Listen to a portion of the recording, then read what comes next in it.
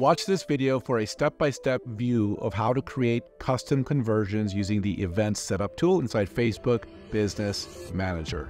So the first thing you're going to do is go to business.facebook.com. You can see in the URL bar, navigate to the hamburger menu, find a way to get to Events Manager. You'll get to a page that looks like this and then click on the pixel. And you're going to want to get to the Event Setup tool. It's going to load a dialog box, type in the URL, and what you can see is you'll have this Event Setup tool delivered from Facebook. Track a new button, you click on this, and you tell it what type of button you want.